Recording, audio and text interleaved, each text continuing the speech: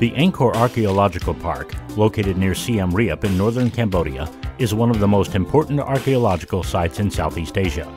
Stretching over some 400 square kilometers, including forested area, Angkor Archaeological Park contains the magnificent remains of several capitals of the Khmer Empire of the 9th to the 15th centuries, including the largest pre-industrial city in the world. The most famous are the Temple of Angkor Wat and, at Angkor Thom, the Bayon Temple with its countless sculptural decorations. Angkor was declared a UNESCO World Heritage Site in 1992. At the same time, it was also placed on the list of World Heritage in danger due to looting, a declining water table, and unsustainable tourism. UNESCO has now set up a wide-ranging program to safeguard this symbolic site and its surroundings.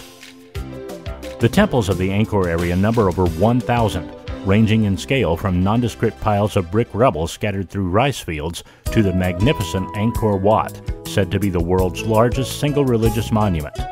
Many of the temples at Angkor have been restored, and together they comprise the most significant site of Khmer architecture.